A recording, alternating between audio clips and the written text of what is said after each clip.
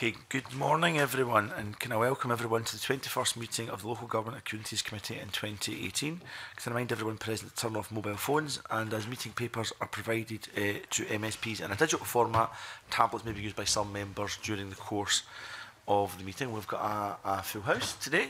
Delighted to see no apologies have been received, and we move to agenda item 1, pre-budget scrutiny 2019-20 workforce planning. Now, we're feeling our way a little bit in relation to budget scrutiny because this is the first year the committee has undertaken a new approach to budget scrutiny as recommended by the Finance and Constitution Committee following a review carried out by the Budget Process Review Group. This involves parliamentary committees carrying out pre-budget scrutiny throughout the course of the year, so it's an all-year-round business budget scrutiny. Today the committee will take evidence on workforce planning to inform its pre-budget scrutiny, and this has been a recurring theme for the committee in the past year or so.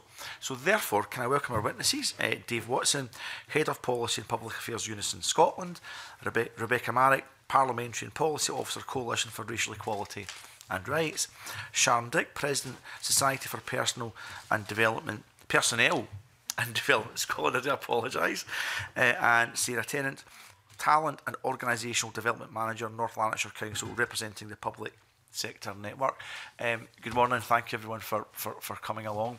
Now, you've not been given advance warning of this, don't worry, it's not opening statements we're looking for, but the MSPs, and I've looked at this with colleagues, we're not as familiar with some of the organisations as well with others, so I'm just wondering, even just 30 seconds just explaining who your organisation are. Now, Dave, we know who UNISON are, but we'll give you your 30 seconds anyway in the interest of equality. So why don't we start with yourself, right? I'm Dave Watson, Head of Policy at UNISON Scotland. We are Scotland's largest trade union. We're also the largest trade union in local government. We represent 155,000 workers, mostly in the public sector, but some in the private sector across, certainly in local government, across every profession and sector. Thank you. Hi, Rebecca. Hi, I'm Rebecca. I'm from the Coalition for Racial Equality and Rights. We're a strategic anti-racism organization. We do a lot of work with policy and the public sector equality duties. We work with different public bodies and with the Scottish Government and the Parliament to advance race equality. Thank you. Hi, I'm Sharon from the Society of Personnel Development Scotland. Our association society is represents most of the local authorities. We've got 30 of the 32 councils, so really we try to look at best practice from a policy and personnel and our workforce perspective, covering the whole range of issues, and we work closely with COSLA to see how we can influence. Thank you. Hi, Sara, Tennant. So I'm representing the Public Sector Network today. So we are a member of the Public Sector Network within North Lanarkshire Council. The network was set up in 2015 from Skills Development Scotland and the Scottish Government, and we've got representation, I think, from just over 63 public bodies, and it is growing, and there's representation there obviously from local authorities as well. The purpose of the group really is to look at how we can improve young workforce development, and we address and identify, I guess, common areas and challenges that we have, and the benefit of that network is that we can collaborate, we can learn from each other, we can share practice and work more efficiently to try and address some of these challenges. Really helpful, and I should have pre-warned you we were going to do that. I could just let you introduce yourselves as you have done anyway, but just I was thinking that would be a helpful thing to do, not just for MSPs but for anyone following this at home. So we'll go straight to questions now. Graham Simpson, MSP. Thanks very much, convener. Good morning. In UNISON's evidence, and the question is for all of you, but UNISON say that since 2009, 29,000 jobs have been lost in local government in Scotland. They say that has led to an increase in workload, an increase in stress, but that councils are not, to a large degree, doing much workforce planning. In fact, they say that only 3 councils have produced good guides on this. I'm not sure what's happening with the other 29.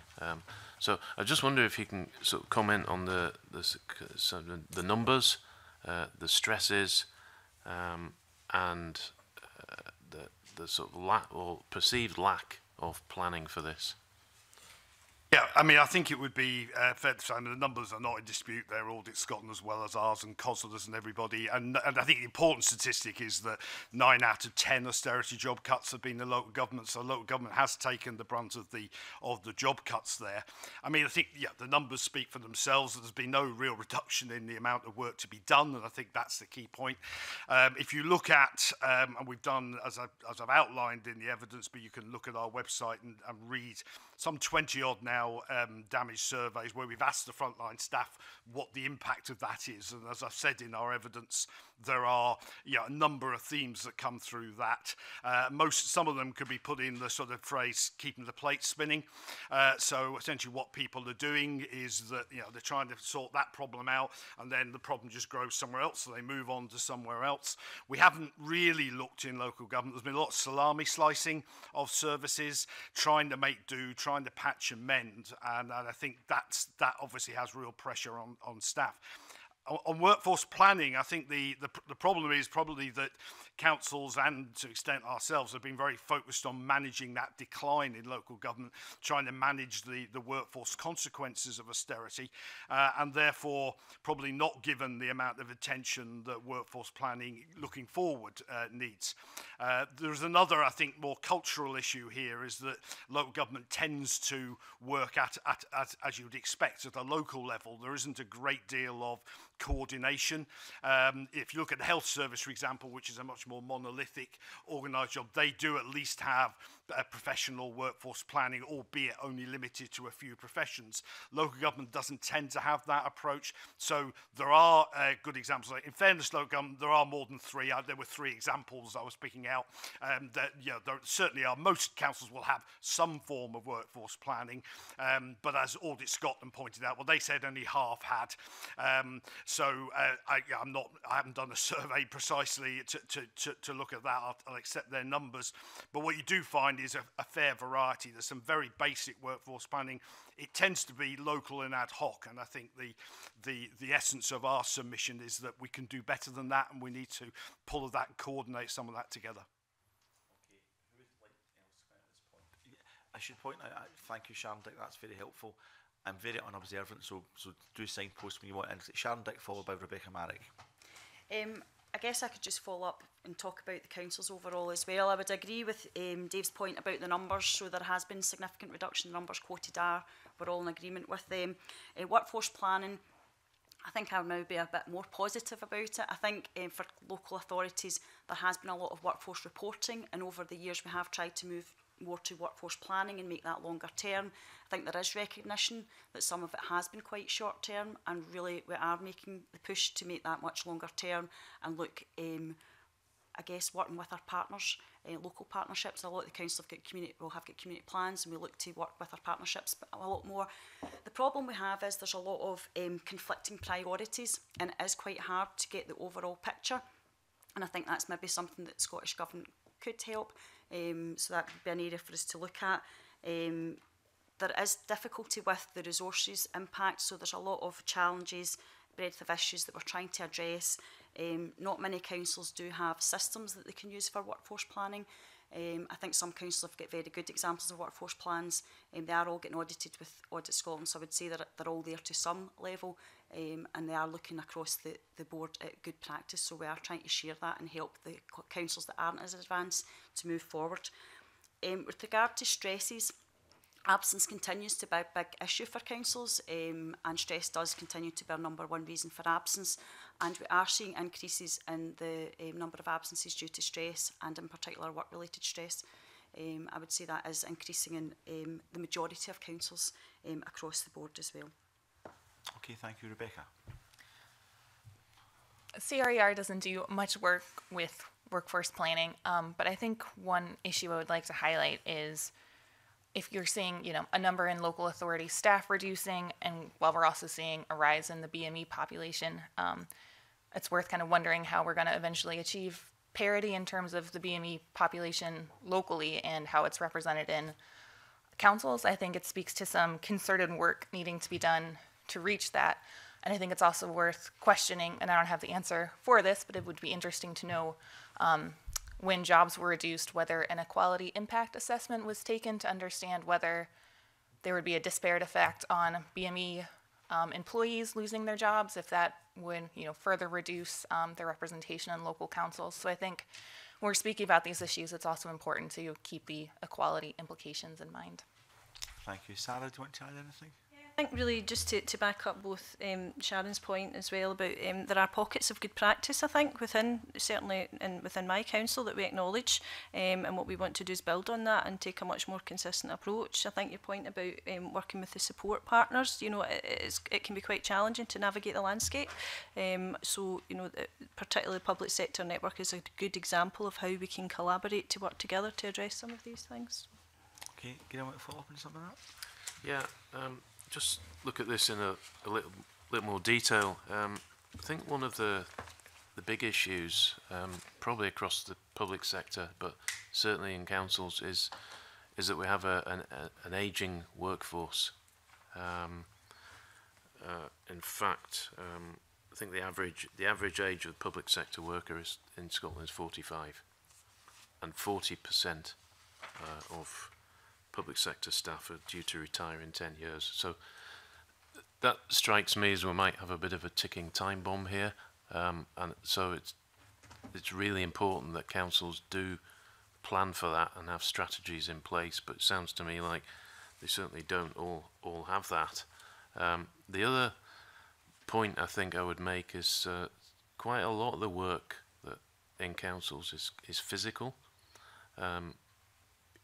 If you think of it as sort of roads departments, things like that. So if you've got an ageing workforce and physical work, that makes it even more difficult. So planning ahead is really important. So I'd just like to hear your thoughts on that.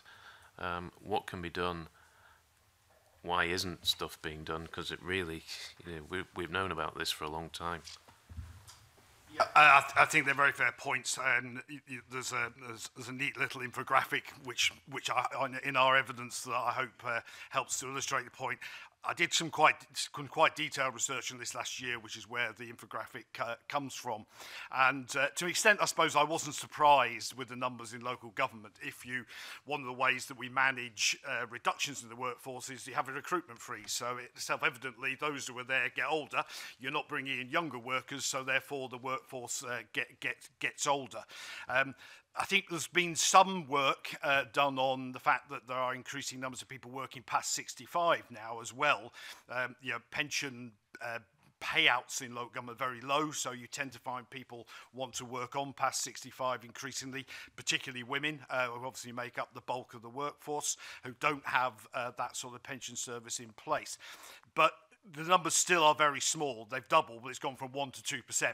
The real increase in numbers is a 50 to 60 group who are in work. They are becoming the big numbers, and as you say, by our calculation, that means about 40% who are going to retire in the next 10 years. I think that creates additional issues.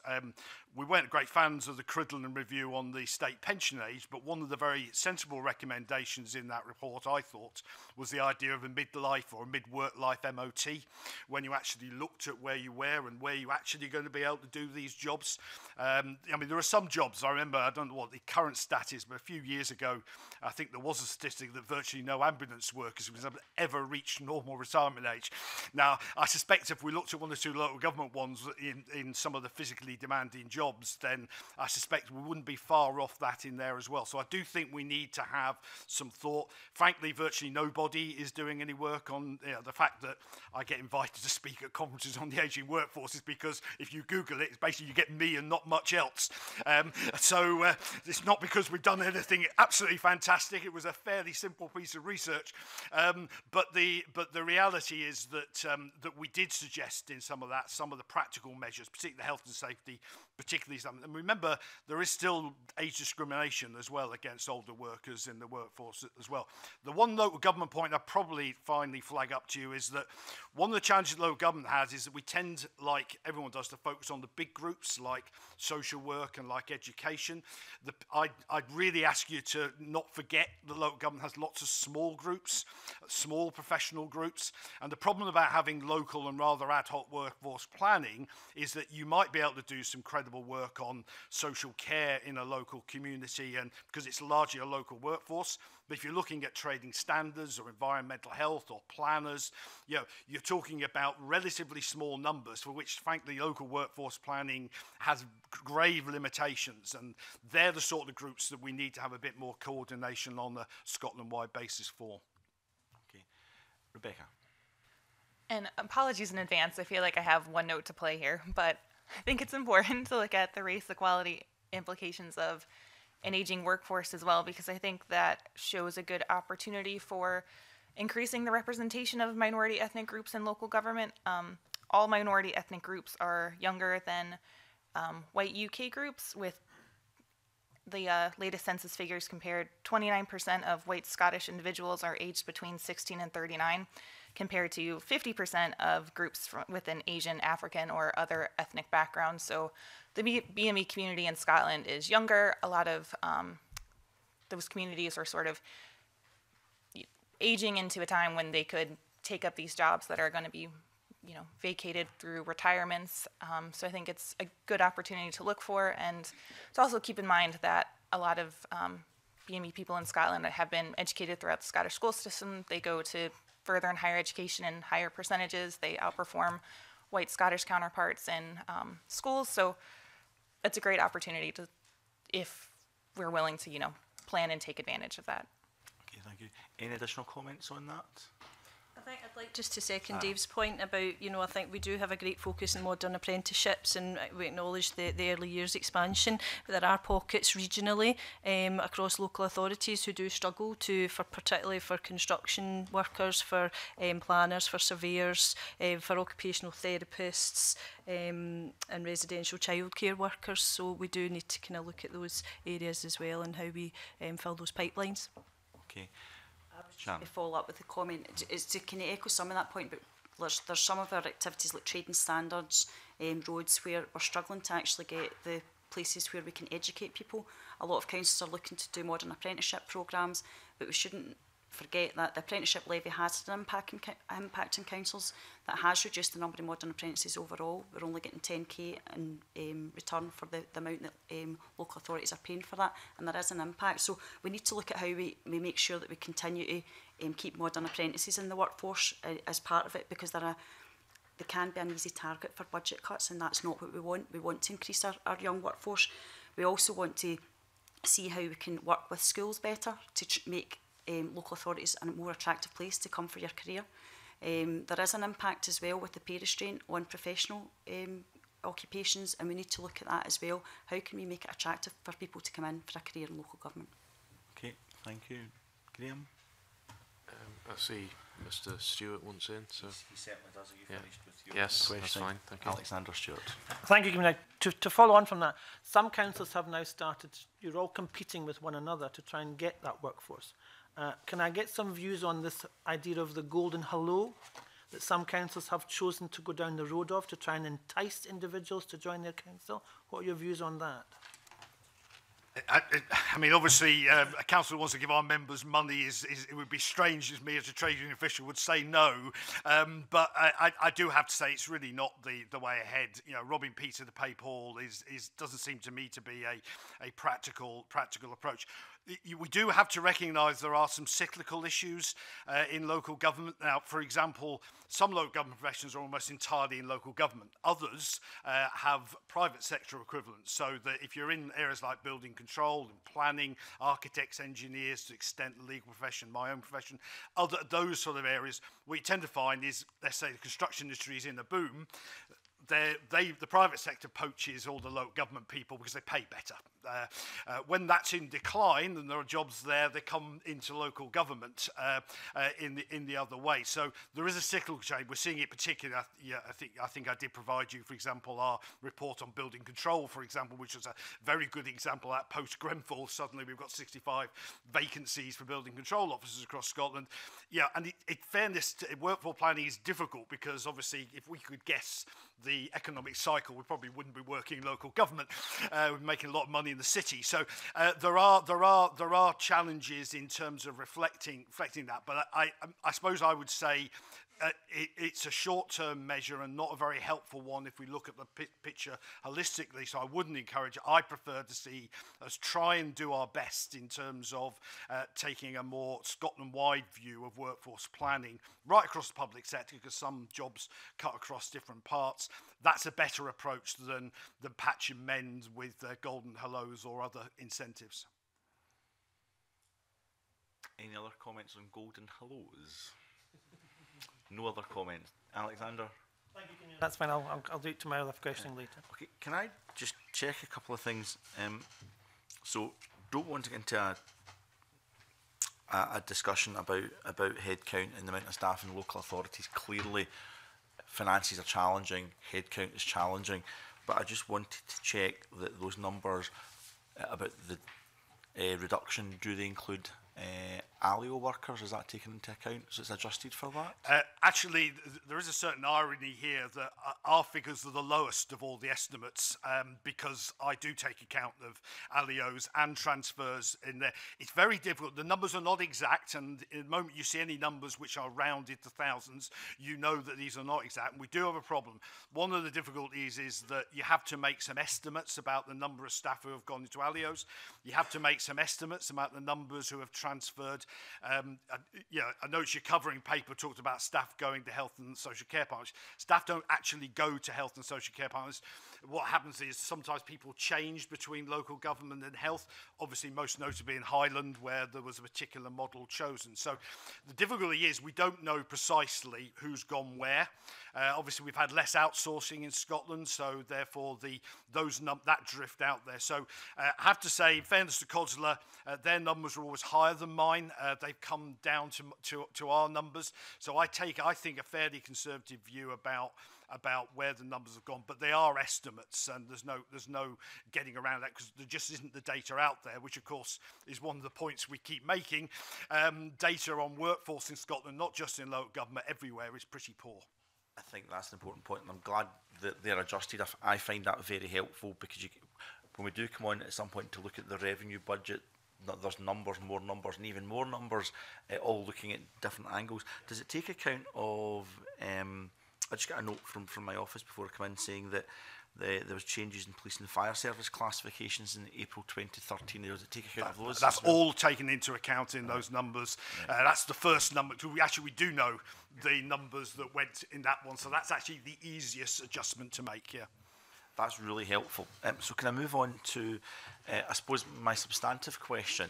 Now, local authorities are funded mainly through the revenue grant from Scottish Government. We know there's money transferred from integrated joint boards. We know there's the council tax. We know there's fees and charges. I wouldn't list all the various monies there is, but this committee will be scrutinising all of that, but there's always a significant focus on that revenue grant transfer every single year.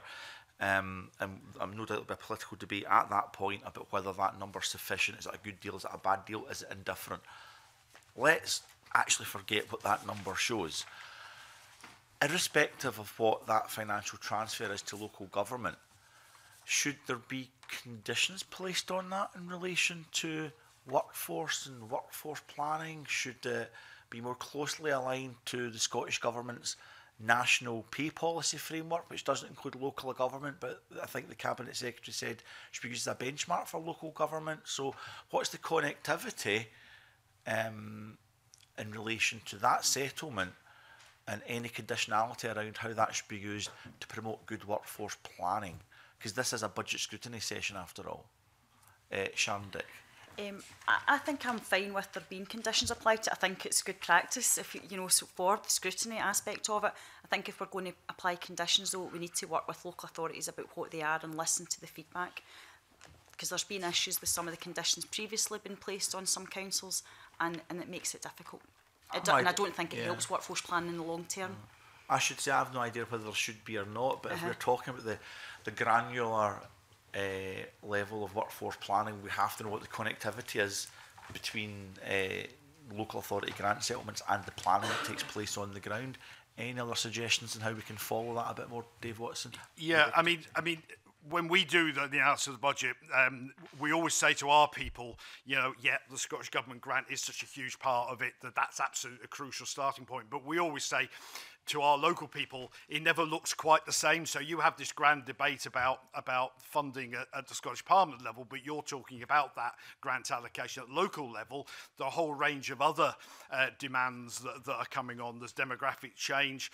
Yeah, the apprenticeship levy was mentioned earlier a couple of years ago. That was the biggest increase, which wasn't taken into account anywhere, that councils were having to pay that. So we always say our local people have an entirely different conversation at council level than the one you're having politically at the Scottish Parliament level.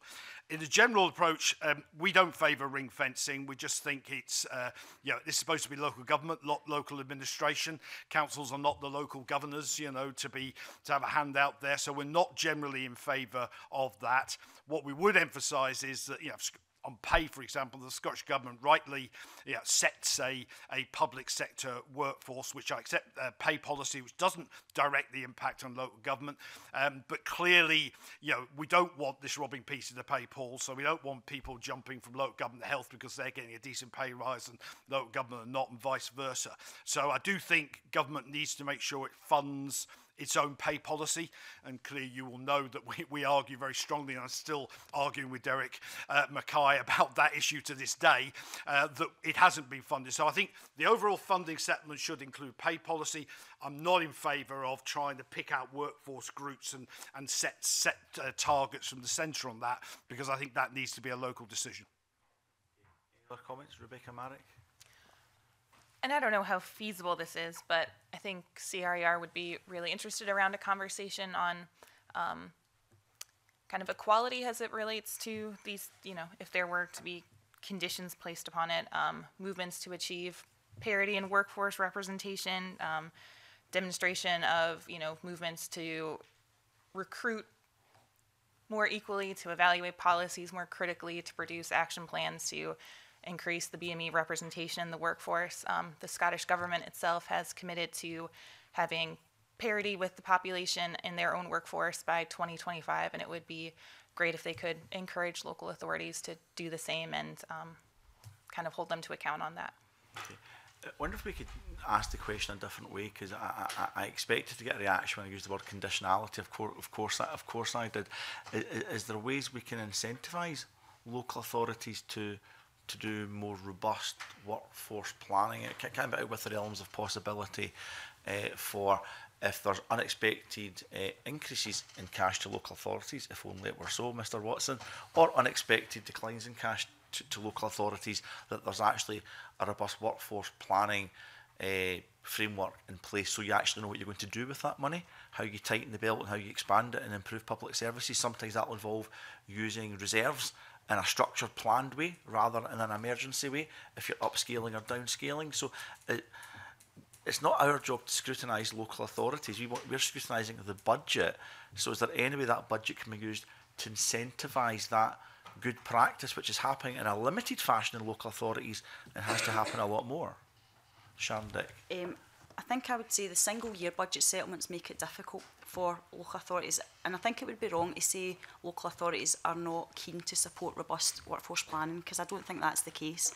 I think they are struggling just now with the impact that they've had on the budget cuts, and they're trying to manage that best they can. They are looking to try and embrace new ways of working with digital and modernise. That can be quite difficult when they've not got the level to invest in maybe in some of their systems. And some councils are more successful than others in that. It depends, how the resources that they've had, and there is difficult. I mean, Dave mentioned demographics, so it would be wrong to not look at the local picture. There is differences from a local perspective as well. But I think from a budget perspective, the point I was making about maybe you could have better oversight of the policy changes. If I use early years for the example, we've got an early years workforce where they weren't qualified. We've now made strides to make them qualified, so there's an investment there, which I'm not saying is the wrong thing to do, but it costs money, and obviously you have to work with some of that workforce. It's difficult to train, but we work with them to make sure we achieve that. Now we're having to increase to large volumes of early years. Again, not the wrong thing to do, but we're competing with ourselves. You talked about competing with other local authorities. We're actually competing with ourselves as well, because it tends to be the same workforce that you would target for social care as well. So there's policy changes that, when you look at them in isolation, they're maybe all the right things to do, but we have to look at that holistic picture and help to put the budgets in place to make it all happen, and for us all to work joined up to deliver. Because, I mean, after all, it's all about the community. I mean, that's why we're here. So it's to try and achieve the best outcome for our community and residents. I'm just trying to push a little bit on, because we will look at in detail at the numbers once they emerge, and it happens every year. You know, the debate around those numbers. So I used the expression incentivise. What's other than as generous or as significant an award to local authorities as possible through the revenue grant, which I'm expecting all of you to argue for. Of course, you'll be arguing for that. That's the single thing. We'll look at the numbers when that's published. We'll have about a week or 2 weeks to look at those numbers before we look at our report. What else and how that money is used, whether it's incentivising, so whether it's ring fence funds you can bid in for, or whether it's conditionality, so you have to spend some of it a certain way, or something as yet we haven't considered. What else can government do to assist at a local level in relation to workforce planning? Because that's kind of why we're having this evidence session. Dave Watson. I mean, I think probably incentivisation is further down the road for workforce planning. I think the starting point, I'd take you earlier in the process. You know, in care, for example, we are starting, the Scottish Government has developed, started to develop a process for doing workforce planning in social care. We've had discussions, obviously, in early years. We've got a massive expansion of the early years sector, but, you know, huge differences of opinion. You know, but whether, is it 12,000 extra early years workers or 20,000 extra years? People look confused, and if you're a provider of training or a local authority or even the private and the voluntary sector, you're saying, well, how many are we going to need? And part of the reason is that it's a difference between how many will be full-time and part-time. So I suppose my argument would be that we need to start earlier. We need to have coordinated. Don't think we're in the stage of incentivising as yet. If people ignore coordinated workforce planning, do nothing about it, then I think you bring out the stick later down the road. But at the moment, we're just not doing it. There is no proper liaison on a national basis for a whole range of areas. You know, universities start or cancel courses as and when. Planning, I was called in some years ago by the Scottish Government officials who said, we haven't got any planners, Dave. You know, I said, well, we've just closed one of the 2 planning schools in Scotland. Should you be surprised by that? Now, they had no say in that. You know, Queen Margaret University last week closed their Masters in Public Administration course. We've only got 2 of those in Scotland. Where are the next public service leaders going to go if universities take unilateral decisions in terms of closing courses? So my plea would be for coordinated workforce planning, which involves the education providers, involves government, involves local government, to have that. And if they don't then deliver, or the different parts don't deliver, then I have no problem about incentivising people later down the track. Okay, so we see workforce planning in relation to the childcare sector, because that's getting a significant expansion. So obviously there's then a debate about what appropriate levels and what the skills base should be, but there's active workforce planning around that. Dave Watson's mentioning in the care sector there's much more of a look and attention being given to that at the moment, but because of statutory duties around education, there's workforce planning in relation to that, and teacher training colleges and the like. There wasn't around planning, as Mr Watson also mentioned. So is it patchy in relation to some? Is local authorities like jigsaws, where part of the jigsaw has a workforce planning tool, whether it's the same tool that every local authority uses, but it has a connection to the national picture, and other parts of the jigsaw doesn't? Is there a need for a holistic workforce planning tool for local authorities more generally? Does that exist? Is it in its genesis? How would we go about it? I'll take you last on that, Mr. Watson, because I suspect that's what you would think should happen. What do others think? Sharon, you're on the ground trying to give advice to local authorities to do some of this stuff. I think with it's down to talking about the small groups again. So the big groups have got a bigger voice, and obviously from a Scottish Government, I've probably got a bigger profile just now. So like the health and social care integration is a big agenda item in early years. So that it is easier just now to probably influence, and there's more avenues that people can get their voice heard on what's required in these areas. I mean, planning, I did see Glasgow City Council have announced a big investment because they've got a, they're looking to create more job roles in that area. But as the point that Dave has made, there is a number of university courses that stop, and sometimes local authorities might not even realise at the time. It might even be a year later, and then we realise the impact, and we're starting to, because it might not be an area we recruit in, especially like a specific local authority might not recruit in a lot, so they're then having to start looking at that and how do we fill these gaps of specialist areas. So I think, to go back to your question, sorry, about do we need one approach? I think there's differences in local areas.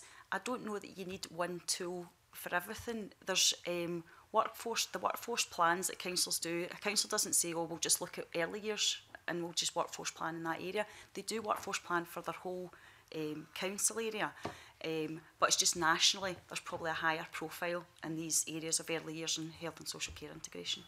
So, I mean, I'm going to move on in a second because I'm getting lost in my line of questioning. Dave Watson, I'll let you kind of finish off and where you think national workforce planning should go.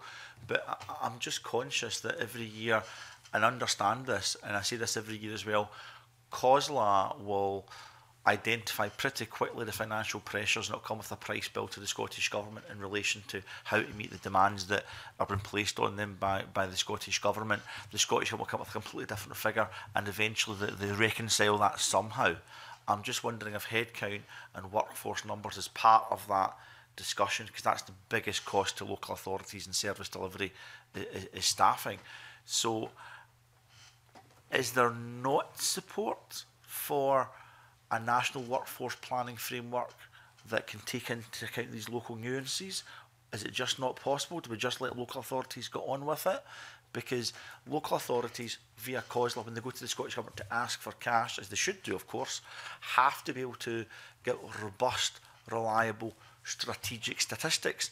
And if they can't, that weakens their argument with the Scottish Government, of course. So should there be some kind of national agreed framework? Well, I guess just to respond in data, that local authorities can produce data on their workforce. So, you know, we do regularly give COSLA updates when they come requesting. I mean, we're on, a number of councils are on different HR systems, so the data might be in different, but we provide it in a standard format for them. I don't know, maybe I'm not answering the question appropriately, I feel, but the data can be provided to COSLA on workforce. Are there any, maybe the question just isn't focused enough and it's unrealistic and naive, but I have to ask it to be clear in my head whether it's possible or not. Dave, we'll take you in a second. Does anyone else want to add to that before I bring Mr. Watson back Maybe in? It's in my simple mind. I think for me it's about the direction of any funding and where that goes to make sure that we're meeting our local needs as well as our regional needs, and I think that's the challenge certainly that we hear through the public sector network, where the different local authorities get together. We're looking at our youth employment strategies, and there's certainly lots of strategies in place. An example of that could be the modern apprenticeships, where we have training agreements for a year and we have funding for that. Sometimes maybe a year's not long enough to get people ready for employability and employment. Does that make sense? So we might look for more funding to extend that. Work that we're doing through our care experience programme, shown in Aberdeen Council and our own council as well. It's the commitment and the funding that we need for that and the length of time. Does that, I don't know if that's... Not as helpful, and multi-year budgets is ringing about in my head whilst you're saying all that as well, so you can plan ahead in relation to that. Dave Watson, do you want final comment on that? I mean, there are tools, and I've referenced some of them in our written evidence, but they tend to be employer-based tools. Now, you can aggregate those up. There are, I mean, no one's a bigger champion of local determination than UNISON, but in a country of 5 million people, we accept that there is a need for frameworks. It's not about central direction, but we do argue you start with some national frameworks. You remember the Christie Commission talked about the one public sector worker approach. It talked about better coordination, particularly on training and education. So we had some common modules. Very little of that, frankly, has happened. So I think there is a case for national workforce planning. I think, obviously, the government's Fair Work approach helps enormously in that area. So that's part of it. If you don't value the workforce, no one's going to want to work in the public sector. Data is a huge problem. Sharon rightly says, I mean, I'm involved in a whole range of initiatives, and we sit down with COSM, we ask everybody for all the data, and it comes back in all sorts of different ways, and it's a hugely difficult job just to give some basic data together. The other thing I'd argue is look at the whole workforce, not just the small ones. Yes, there is some silo-based national planning for care and for early years and so on. But there are lots of generic jobs in local government, and there are generic challenges. For example, we have whole groups of jobs where there is gender segregation. I take point made about black and ethnic minorities as well. But gender segregation, only 3% of childcare workers are men. It's about 13 or 14% in social care. We need 65,000.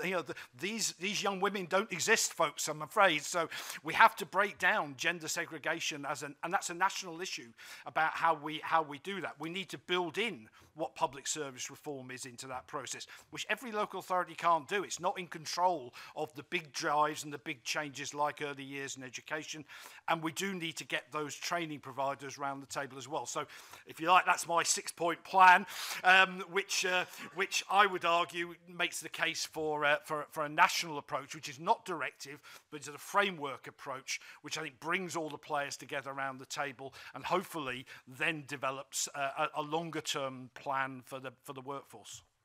Very helpful. Thank you very much. Andy Whiteman. Thanks very much, Convener. A few questions. The public sector network, can you say a little bit about the sort of practical day-to-day work you're engaged in? Yes, so can I give you a summary of the outcomes of what the group are hoping to achieve? Or yes, so yes. Traditionally the group meets biannually, and then there's steering groups and sub-working groups off of that identify challenges. Some of the things that we're looking at the minute are recruitment practices, how we attract people into roles, particularly within the local authorities and the public sector. How can we increase our brand or our presence as an employer within the public sector? Looking at identifying the challenges as to what stops people applying for roles in the public sector, and how can we make that more attractive. We're looking at our graduate apprenticeships and do they meet the needs within the local authorities and across the public sectors. So particularly we have an area within teaching where we're struggling to recruit, so what can we do to influence the graduate apprenticeship programmes in that area. There was a good example, I think I gave earlier, about the care experience work. It was called Place and Train with Aberdeen Council, who looked at supporting people through care experience into employment, where they did 6-week placements. And we in North Lanarkshire Council, an example, are learning from that, and we are offering 12-month placement opportunities. So it's about learning from each other, looking at the challenges, how can we look at improving our pipelines of youth employment, and how can we address some of those. Okay, that's helpful. So it's mainly focused on the young workforce? Yes, that's the main aim, yes. That's fine. Now, Rebecca, you were talking about the challenges of redressing the imbalance in representation from BME groups, in particular they're more represented in younger people. So I'd like to ask, Sarah, what the public sector network are doing about that, but maybe Rebecca, you have a better question you could ask Sarah. I don't know. I'd be interested to hear. Yeah, are there kind of specific working groups within the network that looks at kind of representation by ethnicity, or specific initiatives that kind of target groups? I saw from some evidence local councils submitted to an inquiry the Equalities Committee did a few years ago on race and ethnicity. A few councils had initiatives where they would advertise in specific newspapers or on radio stations. have you heard any sort of work along those lines? One that I'm aware of, unfortunately, through the involvement that we have with the forum, but we can certainly find out.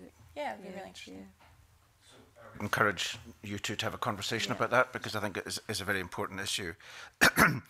Just moving on to some of the points Dave made about having kind of national frameworks to try and encourage better workforce planning, and I'm particularly taken by your comments about the small. We seem to have in local government social care, education, some very big workforces, and then, as you say, some very small but critically important workforces. Are there any good examples from the rest of the United Kingdom, British Isles, and Europe, where countries do that better? Because, I mean, right across Europe, we have lots more local government than we have here, delivering actually more services than they're delivered here. And how do they go about this? I don't think there are any in the UK that I'm aware of, although in fairness to Wales, they have tried to do some work, and they had a One Wales project. It hasn't gone as quickly, I think, as some people hope to do so. They've certainly done more, for example, in the leadership area, you know, the Masters in Public Administration point I made earlier. Wales does have a very good programme developing now. I was in Wales a few weeks ago, and was very impressed by the work that was being done by universities and others down there. So I think there has been an effort in Wales to coordinate some of that. Certainly I'm not aware of that in England if it's happening. In terms of the European model, obviously the German model is probably the most well known, is that they build in workforce planning to their sectoral bargaining arrangements, so that if you sat at the fly of the wall, the Scottish Joint Council with us and COSLA, you'd hardly ever hear about workforce planning being discussed. If you went to the German equivalent, you would find workforce planning, you know, best known probably in the manufacturing, the engineering areas. You know, they would be looking 5 and 10 years ahead and saying, what are the developments in the sector? And these are very disparate, mostly private sector employers, but they all come around the table with the unions and sit down and do plan out. Now, don't always get it right. There's a big debate about, is workforce planning a science or an art form? And I probably fall more into the art form category, but there are people who disagree with me. But certainly in Europe, there is an effort. And remember, in local government in Europe, you're talking about a much larger number of local authorities, much smaller than ours are, and yet they manage to coordinate some of that work and do some planning. So I suppose my 6-point national framework plan would not be unusual in somewhere like Germany and other European countries. It's not been the culture in Scotland or the UK more generally, and I suppose my argument is based on the work, for example, the Fair Work Convention. It talked about having more sectoral approaches to workforce and so on in Scotland, and I think if we can develop that initiative, particularly in local government, I think we would do a lot better. And are there times in the devolutionary era since 1999 when we've done workforce planning better? I mean, the convener talked about care work, and that's an expanding area. So obviously you have to do workforce planning if you want to get anywhere near recruiting that number of people. And the budget was expanding in the first half of the Parliament. So have there been any changes over the last 18 years in this area or not? It's interesting. I mean, yes, only very recently have we even looked at social care. And to be honest, it's been put in the too difficult box. As I say in the evidence, there are 14,000 care providers in Scotland. That's a hugely fragmented employer base, and it makes it a nightmare of a job just to pull data together, let alone anything else. Historically, I think that we have done it in silos, which again was one of the Christie Commission criticisms. I spent 18 months in the early years of devolution working in the health department. I did work on workforce planning there. Now, there you've got doctors, dentists and nurses all have their own workforce planners, but nobody looked at anybody else. And the minister said to me, where's the first pressure? And at the meeting, I said, well, I've looked at it. It's actually laundry managers. Nobody had looked at laundry managers, all of whom were over 55, none of whom had a deputy, and you can't run the hospital without laundry. And nobody had bothered to look at it, absolutely nobody. Now, that's my point, that if you have comprehensive workforce planning, you don't allow specific groups to fall between the net of the big planning arrangements. And it's somebody's responsibility to join up and link up these things. And at the moment, frankly, there's nobody in government or elsewhere who are making that joined up thinking. Okay, and a question for Rebecca. Thanks for your very comprehensive paper. Very, very useful. What's the problem here? Is there institutional racism? That would be our line. I think, especially if you look at in local authorities, when you look at levels of application, they're nearly on par with kind of the national figure for what it should be.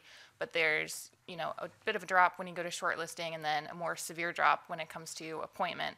I think might have highlighted in the evidence, sorry. Yeah, well, 31% of white British and Scottish and 51% of non-white, non-British shortlisted applicants were appointed.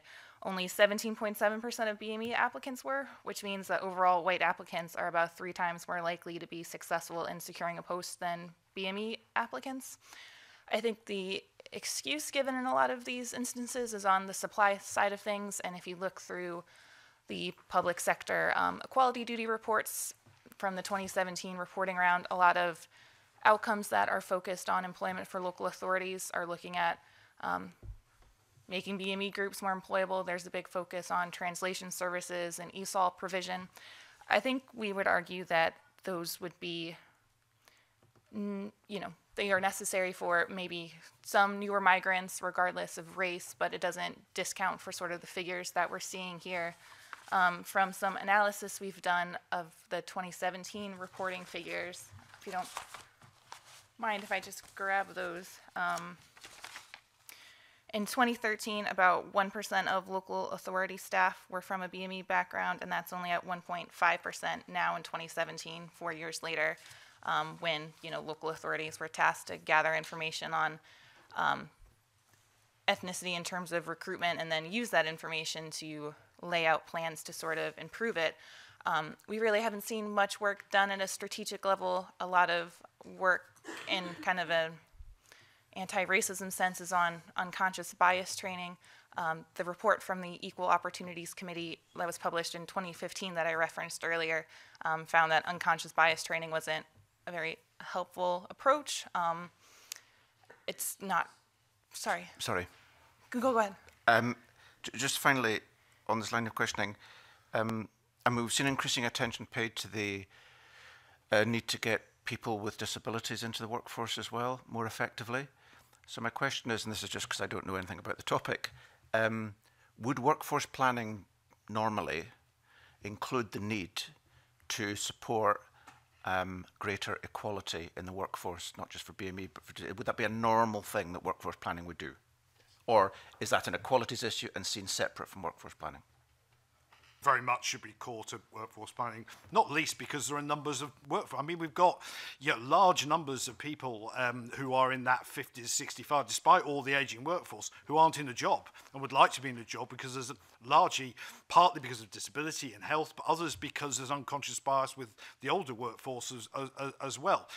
So, you know, if you've got groups of workers who you could tap into to address your workforce planning issues, then if they're not coming, they're not being recruited, as clearly they're not in the field that we've been talking about this morning, then you need to build that into your workforce planning. And you have to have very specific plans in terms of training. You know, if middle managers, if they're not trained in issues like, you know, recruiting people from black and ethnic minorities, then what happens is I appoint people who look like me. That's what happens, you know, and I've seen this in the private and the public sector, where I've walked into places and said, why have we got so few in an area where there's clearly a workforce out there? And in fairness, when HR and managers say, that's a good point, Dave, yeah, and you then put in measures like training, awareness and monitoring, you do get results. I could point you, I won't name them, but I could point you to a very big private sector company in Glasgow who did a big programme and turned over, literally in an area where there are a high level of black and ethnic minorities, and they turned their recruitment around as a result of the right programme. But it took, as it were, someone just to say, hang on, that doesn't look right. And workforce planning should tell you that from the numbers, the sort of numbers that we've got here today. And I guess we would say from the 2017 reporting round of the public sector equality duties that they should be aware.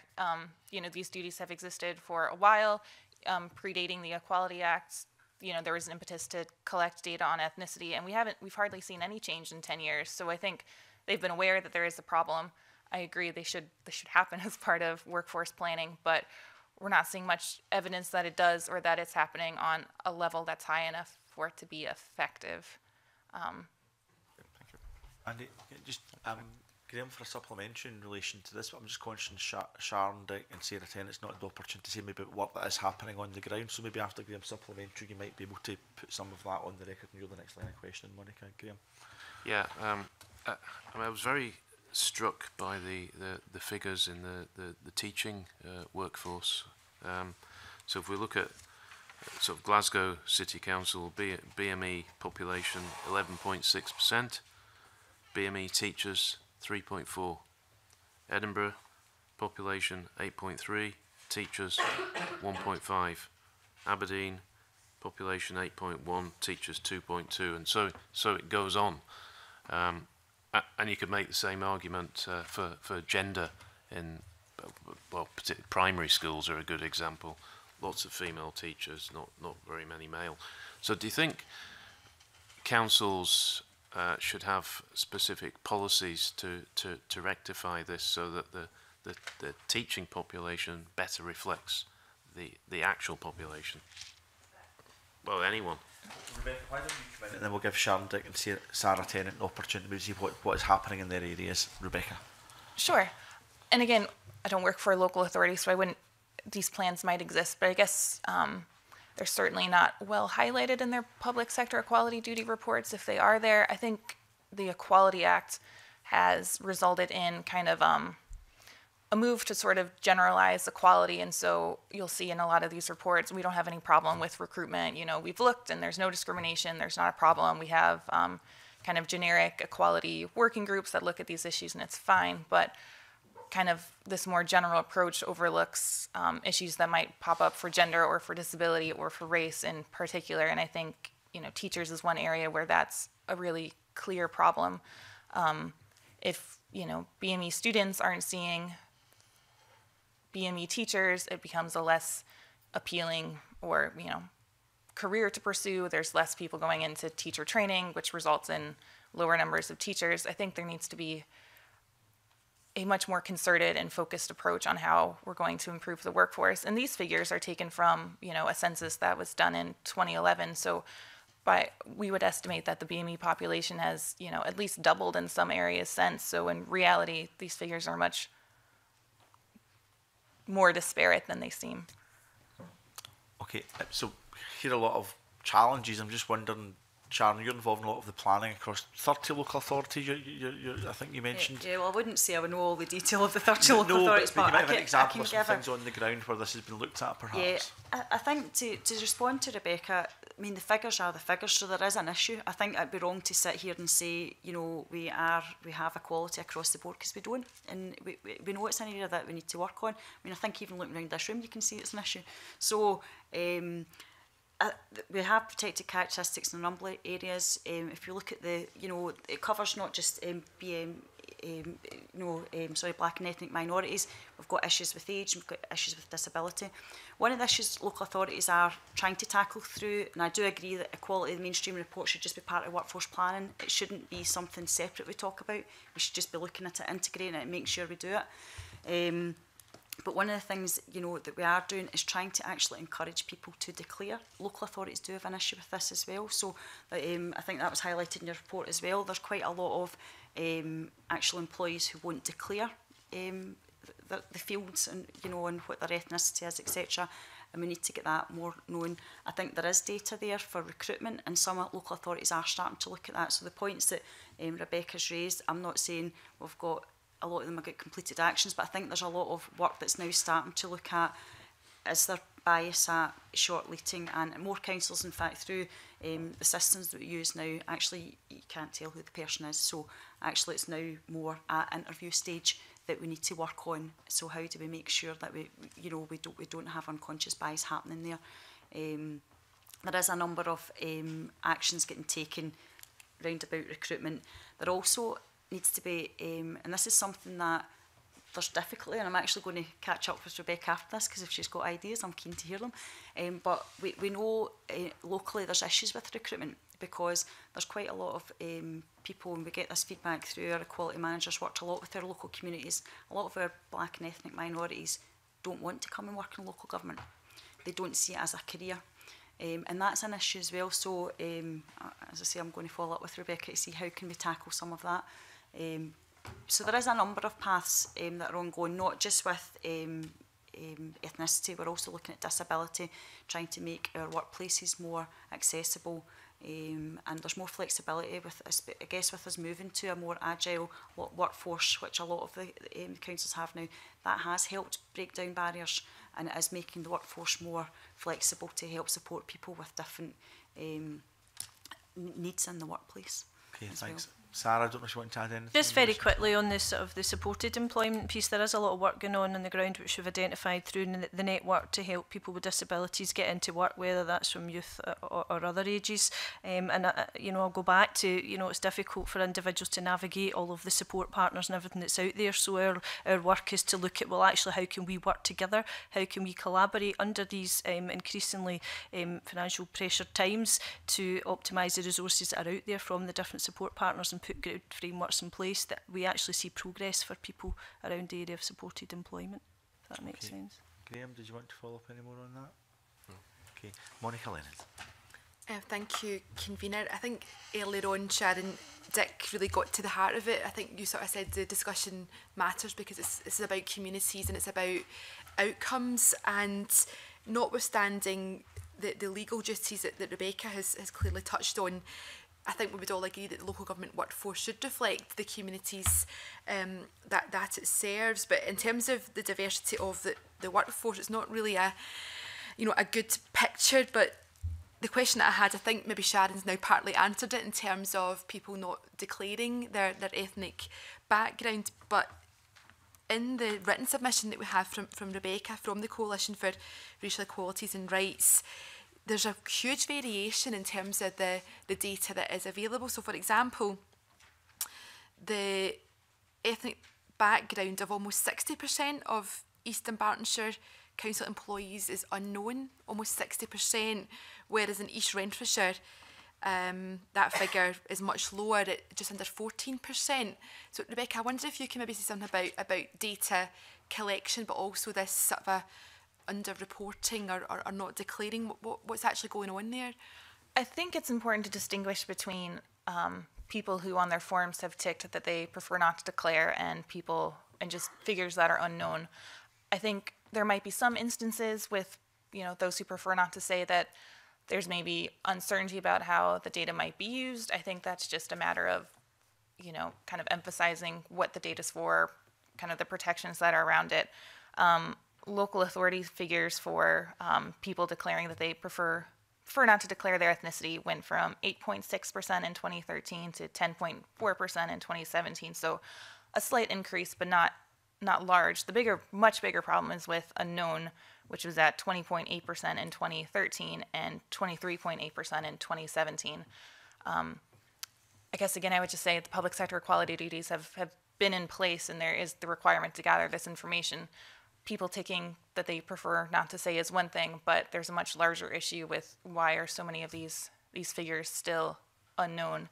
I would caution that there's no evidence to indicate that all the BME people we just don't know about, and that's why these figures are low. I think you'll find even in local authorities and other public bodies where declaration rates are high and unknown rates are low, it's a consistent picture which is in line with national figures around underemployment and unemployment.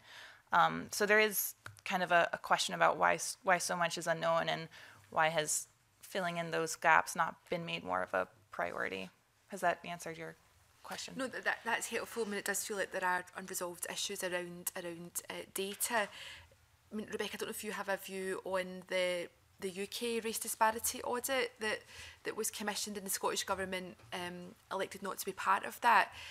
Are there other lessons that we can learn? I mean, for example, was that an opportunity missed, or do we have enough systems, you know, embedded in Scotland?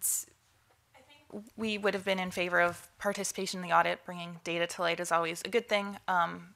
For a variety of reasons, that wasn't the path the Scottish Government chose. I think their emphasis is maybe more on the equality evidence finder that they have and kind of revising their equality evidence strategy. I think that's more about bringing data that exists to a central place where people can find it and use it and analyze it. I think the problem still is some of that data is just not known, and some public bodies are just not making the efforts that need to be made to fill in those gaps and answer those questions. And I guess through reading some PSCD reports, we find that, you know, well, we don't see an issue with discrimination because figures are so low. And I guess you question if the figures were a bit higher, if it would be a bit easier to identify that there are those issues. Maybe it's some groups might just rather not know.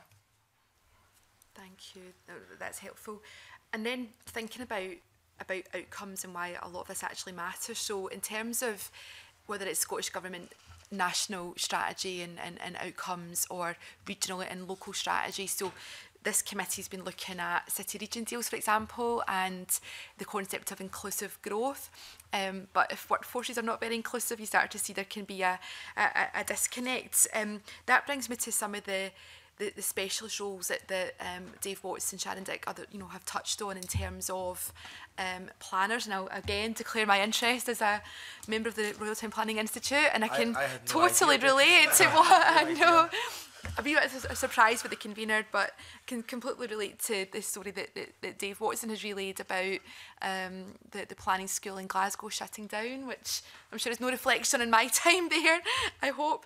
But in terms of trading standards and building standards and so on, these are jobs that if people don't turn up for their work, basically people could die because buildings are not being inspected, environmental health, restaurants are not being inspected. So it is quite troubling, and having, like other colleagues, been a local councillor and worked in local government, it's quite troubling that when people are doing workforce reporting or, workforce planning, that, the serious consequences of not having enough people in these roles. So I know there's been a discussion already convening on national coordination, but surely that's really, really critical, particularly when we've seen, what happens when there are fires in city centres, or, in parts of Lanarkshire where people have died as a result of, poor hygiene and butchers and local bakers in the high street.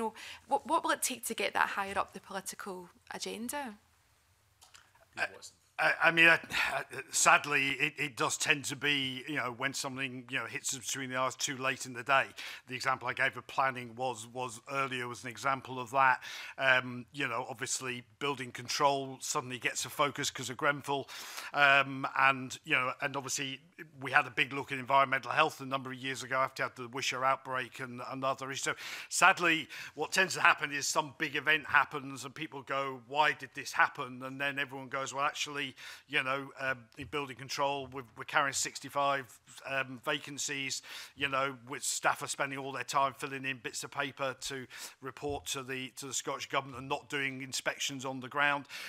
These are things which come up later. I think in terms of being where we go, I think that we simply can't do planning and workforce planning on the back of crisis. We've essentially got to have that sort of structured thing I was talking about earlier. I think there are challenges. I mentioned to Alexander Stewart's point about private sector leakage, which is difficult to manage.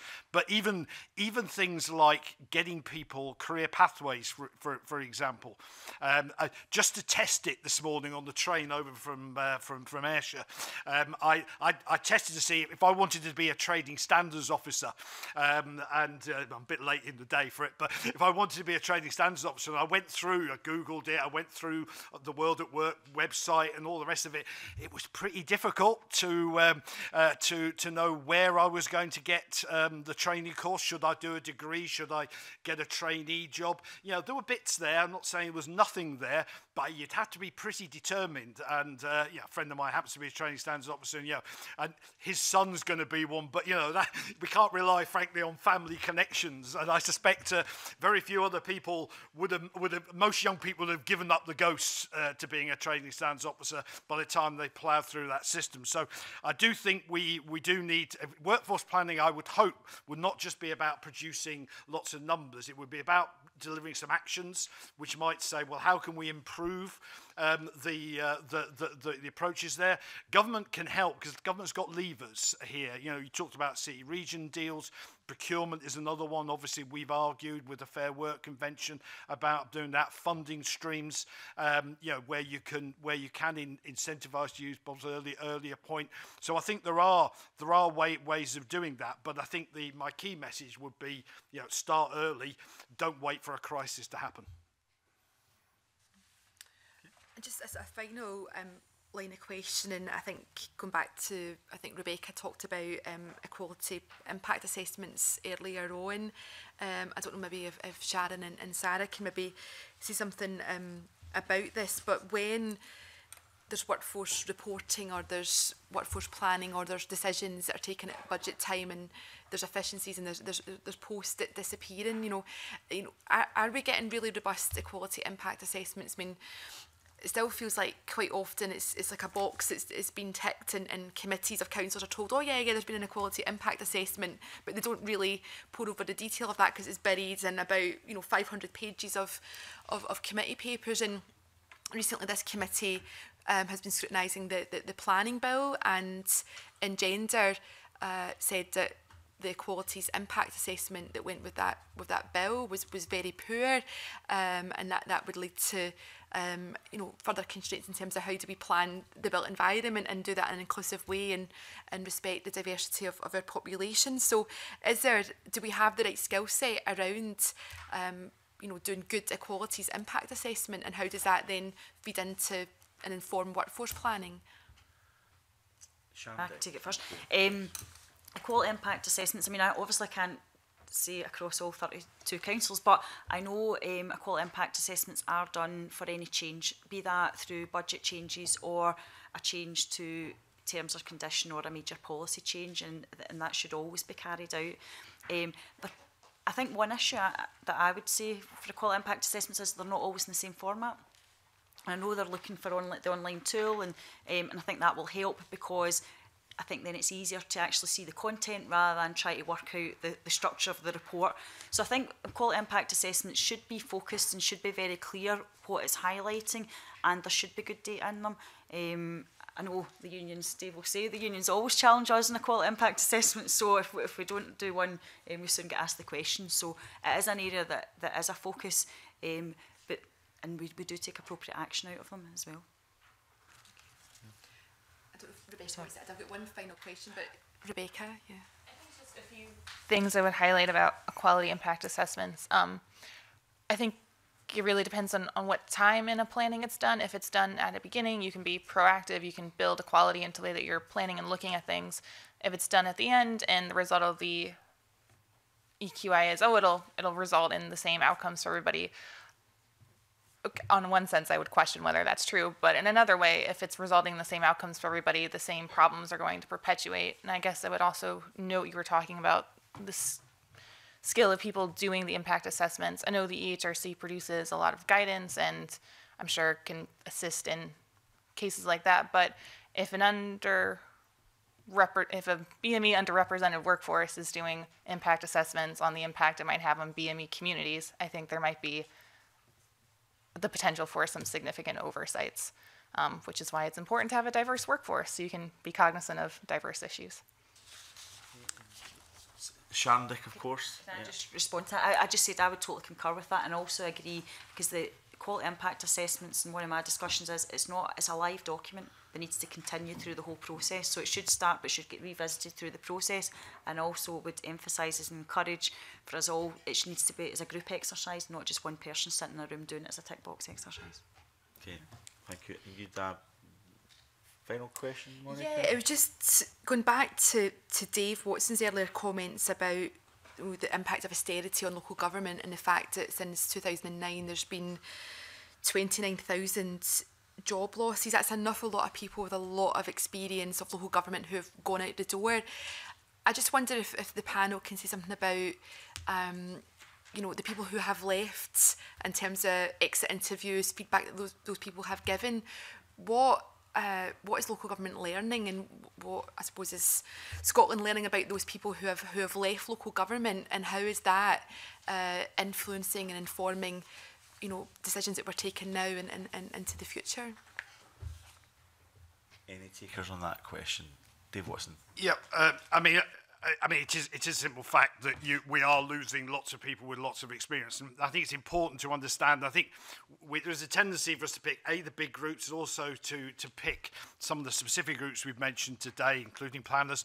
But there are actually quite a lot of generic jobs in local government, administrative jobs, etc., where again there can be leakage to other parts of the economy, and these are important jobs. They're often forgotten, but we've done surveys which show that social workers and planners and architects, engineers bemoan the fact that they've got no administrative support, so they spend all their time filling in bits of paper that used to be done by other people, frankly half the cost as well in other areas. So we shouldn't forget the generality. That's why I think attracting people in local government.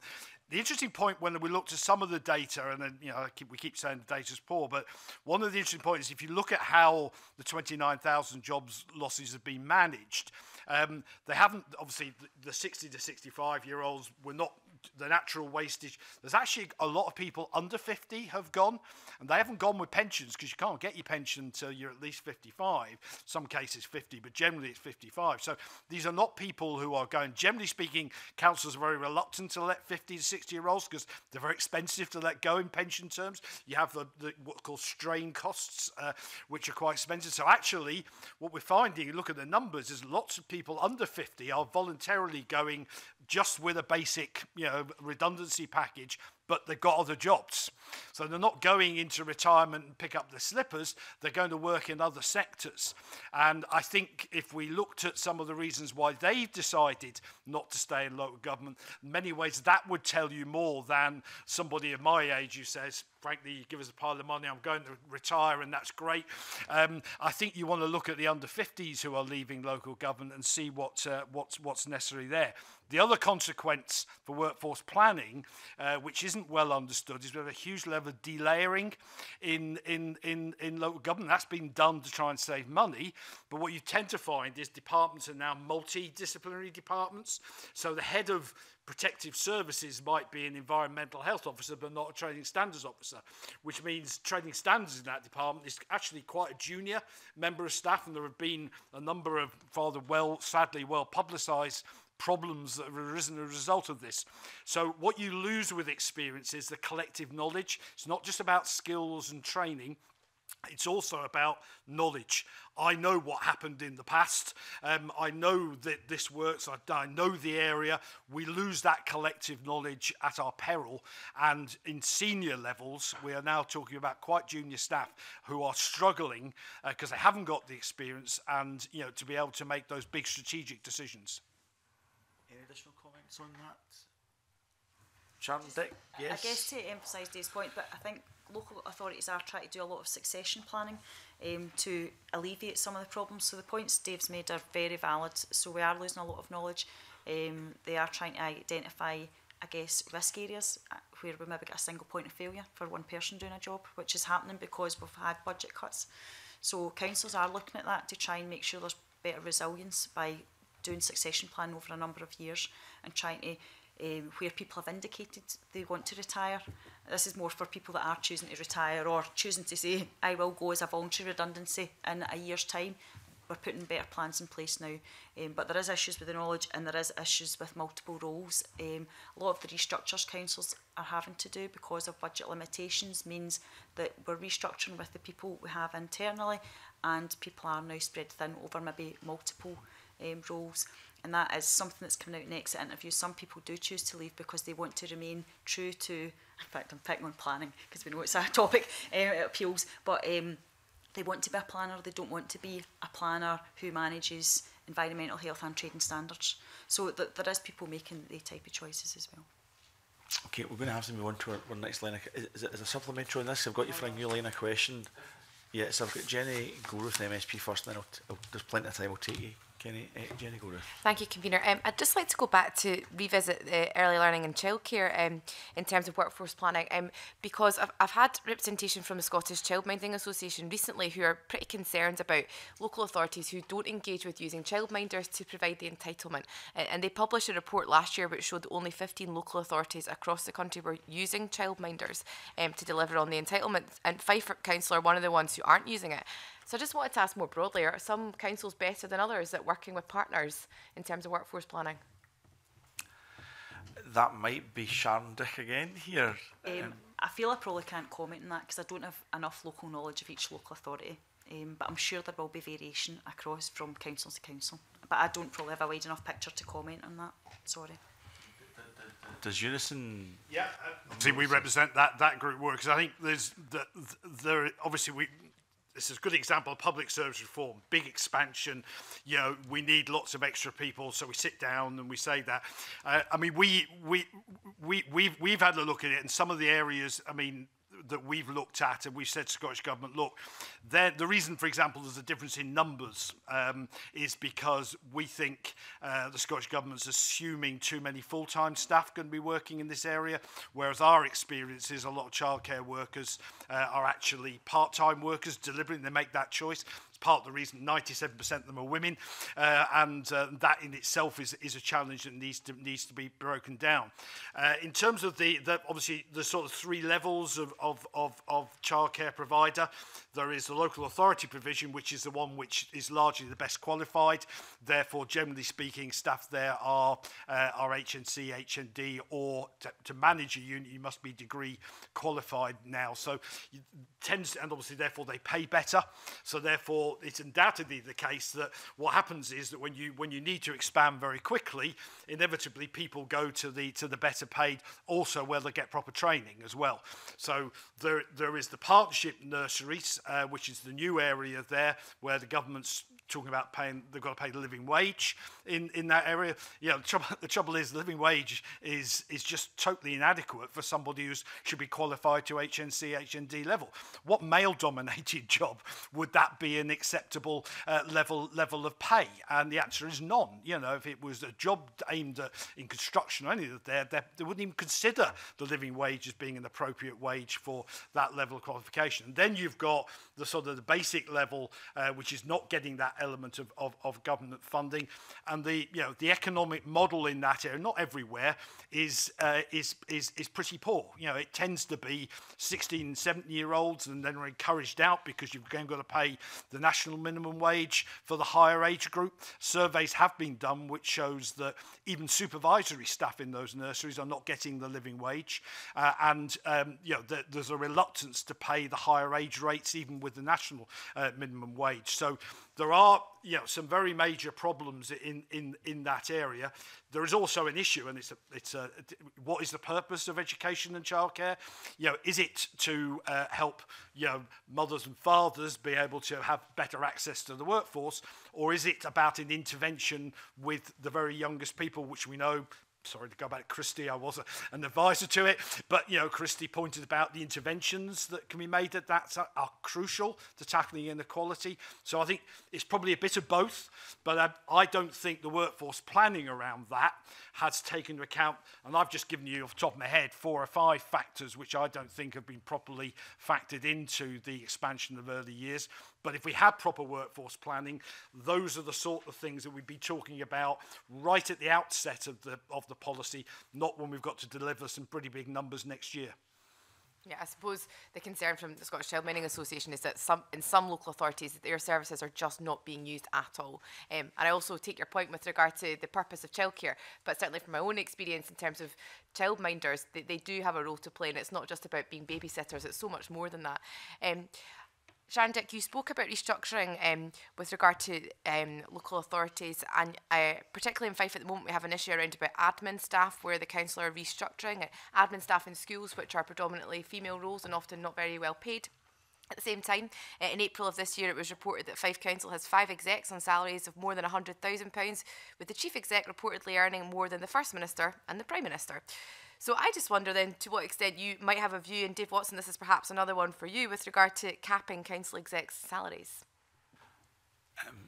I see Mr Watson scribbling furiously in relation to that. It's worth putting on the record, Mr Watson, before you answer that, we'll come to you first, I take it, that this committee was pretty unanimous that chief executive should not be paid additional monies to be returning officers at elections either. It's perhaps worth putting that on the record, so there's a bit of a theme emerging from this committee over a period of time. Mr Watson? Something we welcomed at the time as well. We agree that you should pay the rate for the job and not start splitting things up into bits and pieces. So I think that was absolutely right. I suppose and I'm not always fair to chief officers in local government. They might say that. I do have to say that if you look at equivalent responsibilities in terms of size, the scale of the workforce, the budget size, etc., that chief officers in local government do not look overpaid. It has to be said. I think there's any doubt about that. I deal and have dealt with some of the biggest private sector companies in Scotland, and I know people who have come into the public sector and said, hang on, I'm having to take a very big pay cut to do a job which is actually bigger than the one I was doing in the private sector. So I think that I would have to say that I think some of the comparisons are not entirely fair on chief officers. Having said that, there's always a but, and my but in this context is that we are in favour of pay ratios. I think there is a very strong argument, as the High Pay Commission in their reports have highlighted, that there should be pay ratios in the workforce, and not ones that can be manipulated, as they often are in the private sector, by outsourcing low-paid jobs. So therefore you tweak the numbers. So I think pay ratios, but my answer would be we should do it in the private sector as well as the public sector, because I think that's only fair and reasonable. Any additional comments from others in relation to that? I appreciate the reluctance there may be in answering that question, but you've put on the record, Ms Gore, with your concerns in that area. Is there anything you want to add before I take Mr Gibson in? Just a final question. Public procurement was mentioned earlier, and I think in response to a line of questioning from Monica Lennon, and public procurement is one of the 24 powers the British Government are currently proposing to retain following Brexit, which will directly impact upon the powers of this Parliament. I wonder then, how well are local authorities preparing in terms of Brexit with regard to workforce planning? I knew we'd get to Brexit. Briefed on this, inevitable this would be asked at some point. Might give you a little bit of a rest, Mr Watson. Does anyone else want to commence on that, Sharon? Respond to that. Obviously, Brexit is an issue for the workforce. We are looking at it. Each council just now is looking to see how much of their workforce is affected by it. Edinburgh City Council in particular have got the biggest issue, we think, at this point in time. We're concerned about it with our diversity, and we're concerned that people will choose to not stay in roles that maybe come to study in Scotland and maybe choose to go back, and we're concerned that people who are actually a bit longer term will choose to return to their home country as well. So the stage that we're at just now is, as I say, assessing the workforce to see what the level of impact is. COSLA are actually pulling together the metrics on that, so that we can see an overall impact in Scotland, and we're also trying to make sure that we can put the appropriate support in place for our employees who are affected by it, so that we can help support them through the process, which is quite cumbersome. So it is the form, I can't remember how many pages, but it's not an easy form to complete. So we're trying to make sure that across the country that we've got appropriate support in place for people, so that we can try and get them citizenship now, ahead of Brexit, and then we'll obviously do continuing support for what we need to do as it progresses. But it's a big concern. Sara, did you want to? No, I would just concur with that from the knowledge that I have through the network group that's going on. Yep. Okay, Mr Watson. Actually, before you ask this, because for time constraints, I think we should maybe ask this as well, because it is budget scrutiny, of course, and that Brexit is an incredibly relevant question to ask.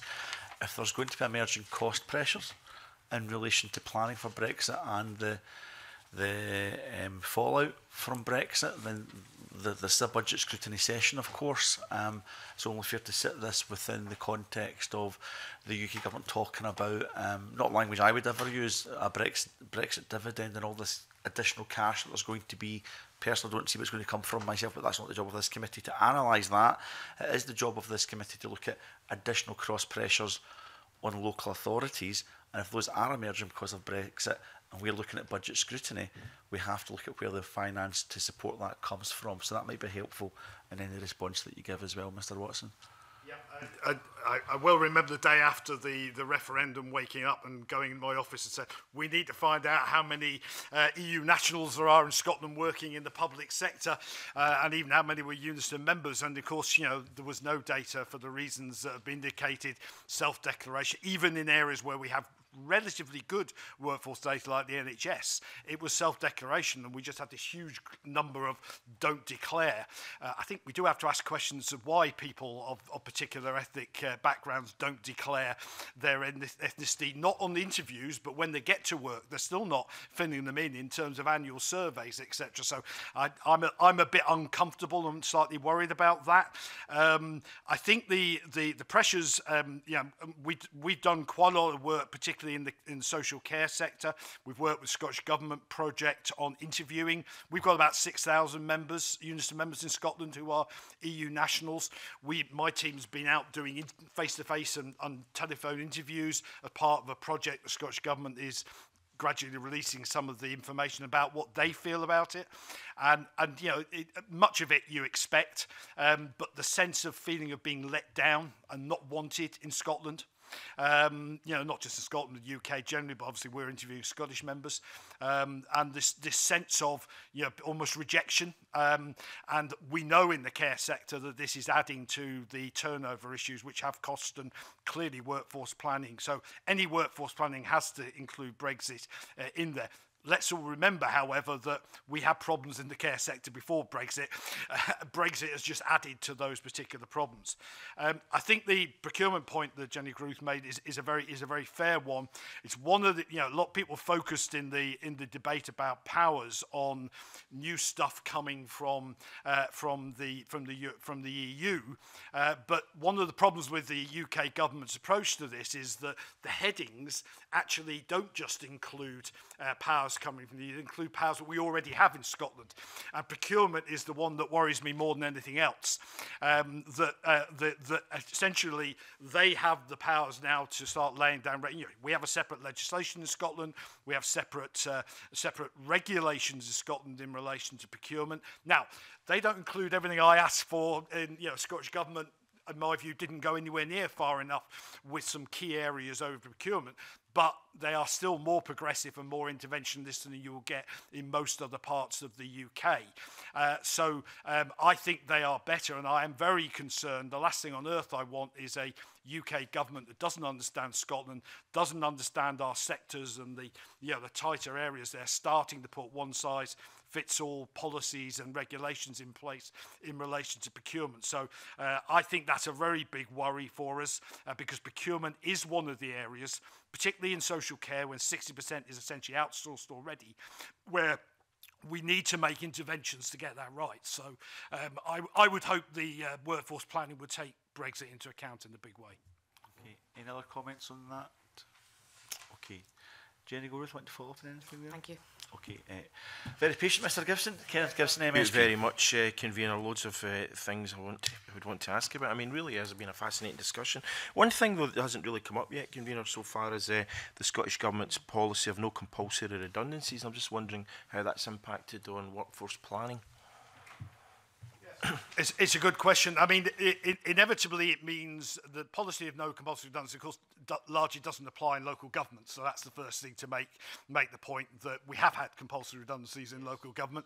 Not many, in fairness, and there's always a debate about whether redundancy is compulsory or voluntary, or whether it's Hobson's choice in some cases. What a lot of authorities do is that, you know, if you've made a change, you've made a restructuring, try and save money, then what you end up is with some spare people, and you put them in a pool and you try and reallocate allocate, you do retraining, and you spend some time doing that. Generally speaking, that's a form of workforce planning, and I think, fairness, local authorities have sadly become very experienced in doing that and do it generally fairly well. So that we do that. It's not just in local government, in the public sector more broadly. So we have avoided, despite losing 29,000 staff, we have avoided very significant numbers of compulsory redundancies, and we haven't been able to reaccommodate through retraining, through upskilling in many cases. That's sort of workforce. An HR director might well say to you, oh, well, that's an additional challenge. If you were in another industry, you just sort of basically sack everybody and it's nice and easy. In local government and in most of the public sector, it requires a degree of challenge. So I think unions and HR people in the public sector are probably better at doing this than my experience of the private sector, because we have constraints and there's also cost factors. I mean, it's expensive to let people go, and so therefore you don't want to do it unless you absolutely have to. So I think we've developed some pretty good techniques. It's not perfect, but I think that's an element of workforce planning we probably do rather well. How does it impact on efficiency, though? If, for example, in one department you've got a surge of people who want voluntary redundancies, and then there might be an impact in morale if those who want those redundancies are not able to get them, and then you've got other departments where, frankly, the local authority would like to be able to reduce the headcount, but people maybe aren't too keen to leave. It is a problem if you offer up voluntary redundancy and there are lots of people who want to go and people get, then that's pretty demoralising, because you're essentially putting it out there that you want to go. I'd have to say that was probably more an issue in post-austerity in the early years. It's less of an issue today, to be honest, Kenny. I think I would say to you that and equally it tends to be the case. You can always have the exception where there'll be clusters, but it's not a massive problem. There will be problems in individual authorities at different times.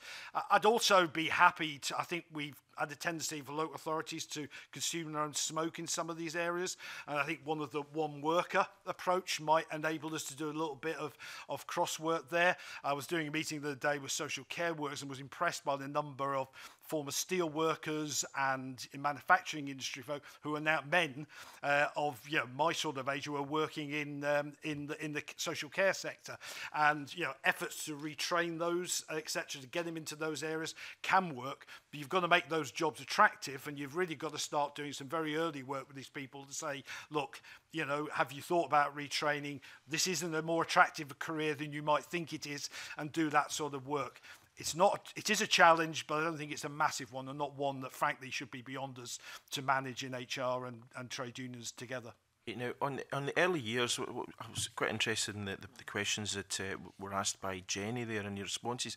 In North Ayrshire, they're rolling out a pilot of 1,140 hours but in the 3 towns, but what they're only doing is they're only rolling it out to local authority nurseries. So what that basically means is that partnership nurseries are losing staff, and indeed, parents hand over fist who are all trying to enrol in the council nurseries, because obviously they can get full-time free. What that's meaning is it's impacting on the viability of other partner nurseries, certainly.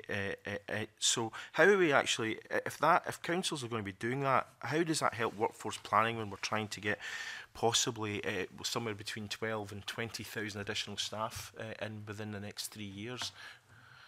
I think that, I don't know that particular example. I think, if we want to get an argument about where the best type of childcare is, there's plenty of international studies which says public service delivery for child education, childcare is the gold standard, and it's where we ought to be going. Well, at the moment we need both, because there are funding issues and other reasons that to do that. So when we have both, and that's certainly true in childcare, it's certainly true in social care, my view is the workforce planning needs to encompass we talk about public service workforce planning, not public sector workforce planning, but obviously that is a challenge.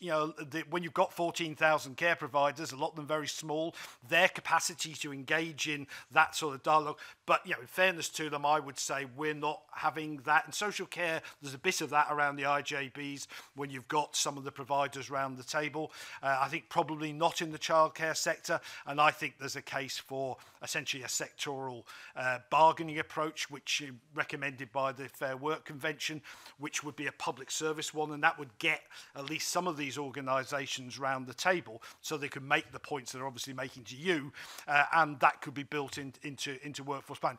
We're not simply saying, well, exclude everybody other than the public sector. We represent private and voluntary sector care providers as well, and our view is that you have to bring all of these round the table and have a public service solution, as in fact again the Christie Commission recommended over 5 years ago. Okay, anyone else get any points you want to make on that particular question? No? Okay. I know.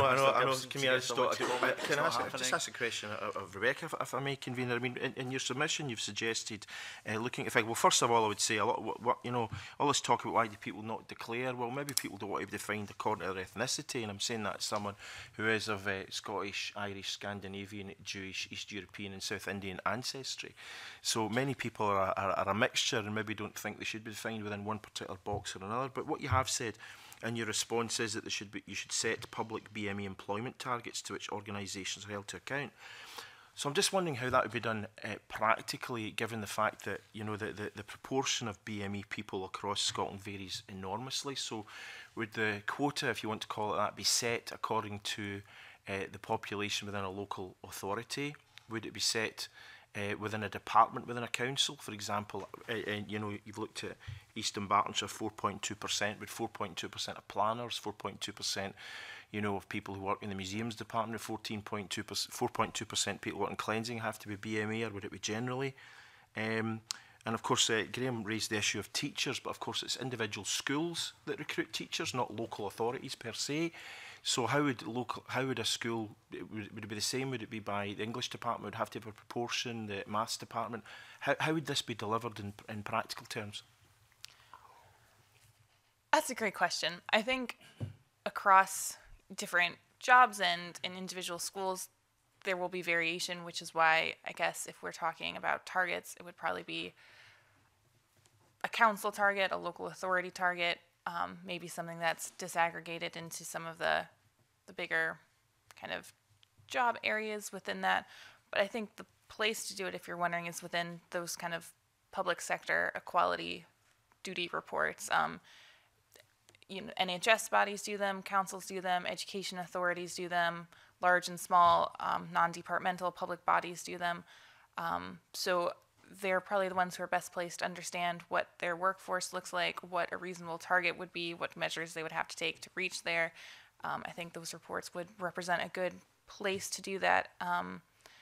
But yeah, setting, if it's a 4% BME figure across the country, obviously that differs from, Glasgow to Orkney. So, one size won't fit all. But I think those bodies which are listed under the public sector equality duties would, we would welcome and encourage any target setting in those individual bodies. And just to follow that up, I mean, obviously, would this percentage be a target? Would it be a minimum? Because in some areas of the public sector, not local government, for example, medicine, it's well exceeded this target. So how would that be? And one other thing, I do have concerns that in terms of the posts advertised and interviewed, you talked about 17.7% of BME applicants were successful and 31.3% of white, British, Scottish, but yet 51% of other white shortlisted applicants. So the gap between white British and other white is higher at 19.7% than between white Scottish and British and BME at 13.6%. So do you think there should be a balance overall, not just in terms of BME, but also white Scottish, British relative to other white people? I'm not the individual who did that particular bit of research, but from what I understand, I think that may have been reflective of the small numbers represented in the white but not British or Scottish numbers that might have resulted in that skewing a bit, because it was done through a freedom of information request, so it was limited by the information we were able to get and the bodies who responded to that. So I'm not, and that is just a local authority figure, so I'm not certain that would be a problem across all sort of employers, but I'd be happy to look into that a bit more for you. Just a bit about the targets. Should it be a target or should it be a minimum? Should be a target, should be a minimum. I think I don't think legally we can set minimums and quotas. I think targets are what we're able to do at the minute. I think making them public and, highlighting them in these reports is a good way to increase accountability. And also we were talking a bit about problems with BME groups maybe not wanting to go into local authority jobs. I think, that's a bit to do with visibility. That's a lot to do with career advice. And I think it's also somewhat to do with the equalities rhetoric or the lack of equalities rhetoric that might be surrounding some public bodies. So I think the more we can emphasize that there is a desire to reach parity, the better it'll be, whether that is through groups setting their own targets or groups setting their own minimums, as long as it is done in a public way that involves the communities themselves. I think that's positive. Has that answered your question? Sorry. I think so, yeah. Can I just ask one of Sarah and Sharon then? Just you can do it, and then just to give people a time check, because I'm kind of using our thanks, deliberation convener. time It's just we 'cause had I feel as if for after the session to allow MSPs to ask some more questions. So we'll be finished in around 10 minutes time or so. Alexander Stewart's got a final question he would like to ask, and that will wrap up the session. Thanks, convener. Mr. It's about an issue that Dave Watson's talked a lot about, but I'm quite interested in hearing Sarah and Sharon's perspective, and that's about how we actually bridge this gap of the 65,000 health and care workers by 2022 that we need now. We know there's already a chronic shortage. We know that there's high turnover. And I'm just wondering, Sarah, how do we attract young people? I mean, I've actually participated in some kind of a Prince's Trust kind of courses where they've worked to look specifically at people on the edges of the employment market to try and get them in, and they've actually been very successful. I just wonder how we kind of scale it. How do we get younger people interested in this crucial area of the public sector and workforce planning? And I think that's an area through the network that we're looking at in terms of increasing employer presence in schools and how we can actually attract them from quite an early age. And there was an example, I think, recently with Fife Council, who had been doing some foundation apprenticeships and had been working very closely with employers, and that one individual, I think, that was in the news had secured a role. So I think it's about getting in earlier. And looking at how we do that, and we increase our presence and build our relationships. So maybe taking people from school to visit care homes to actually see what it's like on the front line, that kind of thing. Yeah, I mean, there's ways that actually in North Lanarkshire we're doing that through our supported employment, where we're offering that off the back of placements. But yeah, definitely, and bringing people into schools and looking at what we can do within the health and safety.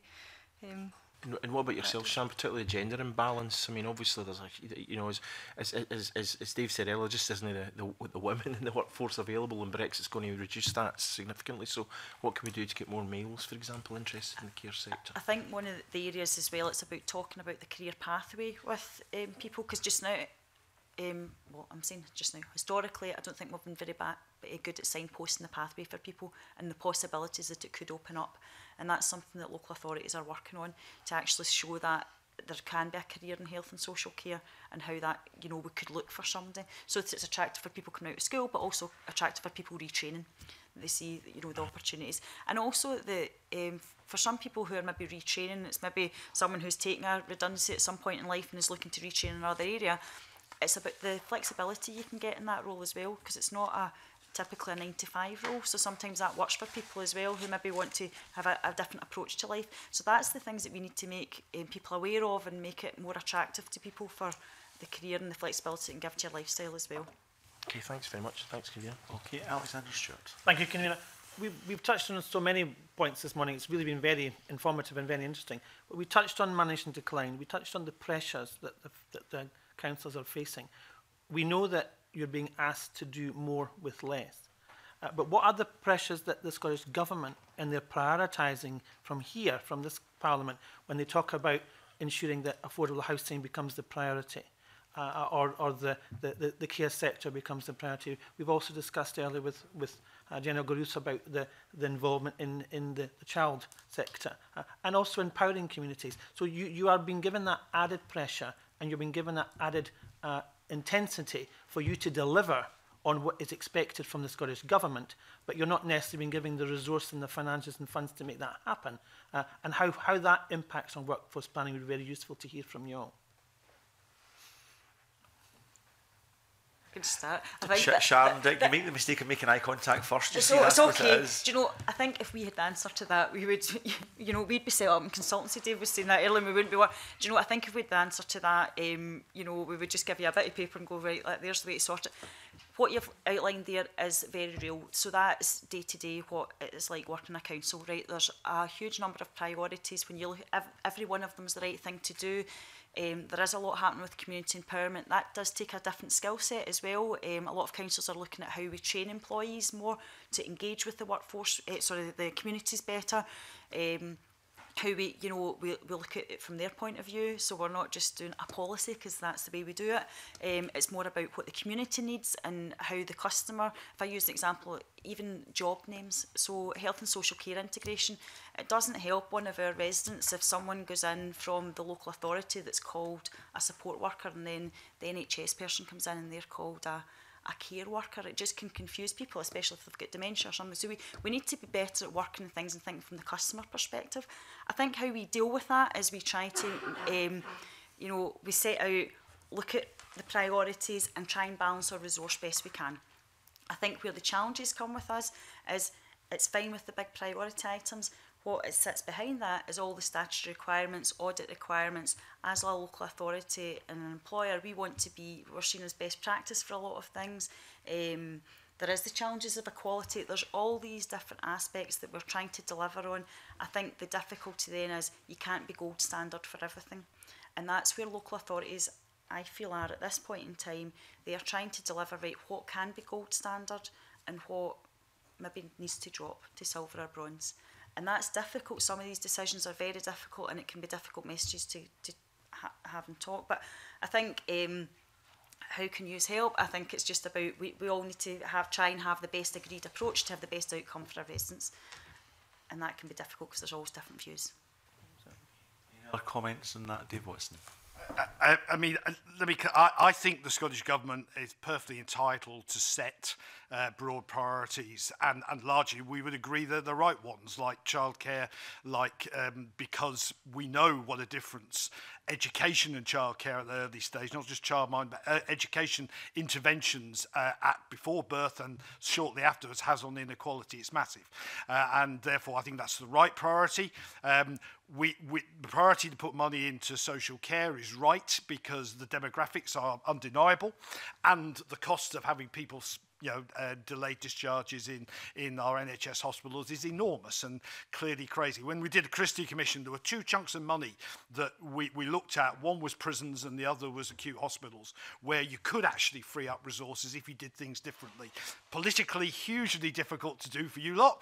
Entirely closing hospitals and prisons is not an easy political sell on the doorstep. I accept that, but nonetheless, from a public policy point of view, I'd have to tell you that's where the money is. So we agree with the priorities. Obviously, we'd argue the funding hasn't always followed those priorities.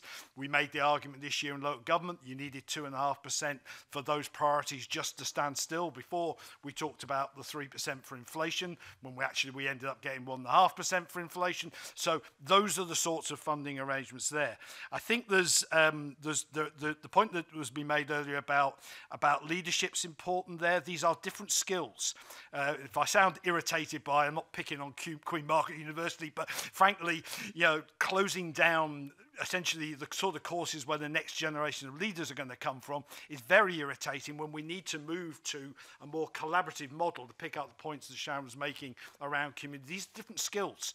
This is not about command and control. This is about getting people to work together in different ways. That requires very different leadership skills. And my last point would be preventative spending. Everyone agrees, your committee, every committee in the Parliament says preventative spending is the way forward. Let me tell you that in local government, every single survey we have done of staff, they say the one thing they're abandoning is preventative work. If you ask environmental health officers, they don't do education in the kitchens anymore. Talk about training standards officers, they don't sit in the factory talking about the way you can make those changes. It's that type of work which is easy, and what happens is you just do the enforcement, you just do the statutory basics, and you abandon that. So if we're serious about preventive spending, we need to build in some resource to do that as well. As you identified, by losing the resource, by losing the staff numbers, you're then judged by the Care Commissioner or Scotland on how you perform as a local authority, and you're then judged across the benchmarking review to see which one is the best and how they manage that process. And that makes it even more difficult for you to then square that circle to ensure that you are providing the services that people require at the time they need them. Yeah, you just tick boxes, to be blunt. The building control that your committee looked at, yeah, we made the point on our survey. Building control officers said they spend 2 days a week filling in the Scottish Government forms, you know, for a whole monitoring arrangement, which was frankly over the top. And you know, I think government and others need to look at and the regulations and issue and social care, etc. About just focusing on what we need to do to free up staff to go out there and do the job they were paid to do. Thank you. Okay. We have had a good shift, I think, this morning. I should say, just before I do the kind of formal thanks, that this was a budget scrutiny evidence session. I think we understandably meandered under the theme of workforce planning, but just to remind witnesses, it is about budget scrutiny. Yes, as I said during my line of questioning, there will be debate around the level, the input into the local government settlement when the budget appears later this year and the final part of the process early next year. That will happen with the political domain. It always does. We have to do our best to get beneath those numbers, not just whether those numbers are sufficient, but how the money is used at a local level. And we want to do that in relation to workforce planning. That is not an easy task, because otherwise we're only measuring inputs. If we only go to that raw data, we want to measure outcomes at a local authority level. So we're lurching a little bit around in the dark. So if you go back home and you go, actually, here's a really good thing that could be tracked and looked at in terms of outcomes at a local authority level, please give us that information. That would be very, very helpful. Be very helpful to get information of where a substantial input perhaps gives a poor outcome, or a reduced input gives a better outcome, so we can get to track where that money's been best used within the public sector. But that's without shirking the obvious challenges there's going to be financially at a local authority level. So that's my appeal to the witnesses. Thank you for what is approaching 2 hours of evidence, which I think is above and beyond the call of duty for all four of you. So that said, we are now finished this evidence session, and we move into private session at agenda item 2. Thank you, everyone.